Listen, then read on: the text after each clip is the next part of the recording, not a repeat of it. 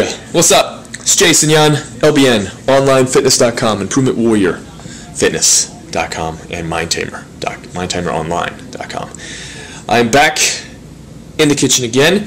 Well, not that I'm doing anything in the kitchen, but I recently got a Ketonix Sport ketone breathalyzer. So it measures the acetone in your breath, tells you how deep you're in ketosis. So the deepest I've been is 1 red. So when the blue light starts shining, it tells you you're ready to breathe into it. So you breathe into it about 20-30 seconds, and it tells you how many ketones, how much of ketosis you're into. So if it has a blue light, you're basically not in ketosis. Green flashing light means you have a small amount. Yellow, moderate, and then red, you're in a high amount. So I don't think I'm going to be too high, because I did have a little bit more carbs than I normally do, but I should still be in ketosis, so let's give it a try.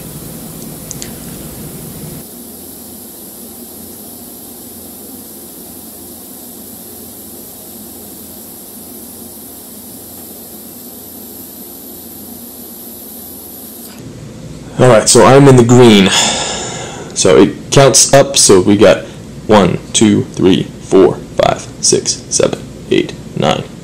So I'm pretty high in the green, so almost to the yellow. So it counts levels of 10. So I'm about 2 off from being in a moderate trace. So I am in ketosis, but in the lower portion. So this is pretty cool kind of gadget. Highly recommend getting it.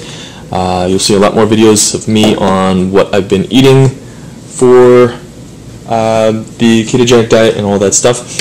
But you're supposed to do it, you can't drink water before it, or you can't do it right after a meal. It'll mess up the reading. I usually do it before each meal and when I wake up. So that's it. Let me know how you liked the video. Comment, like, share, and don't forget to subscribe. I'll see you next time. If you have any questions, leave them down below. Till then, stay strong, stay positive, be the Improvement Warrior.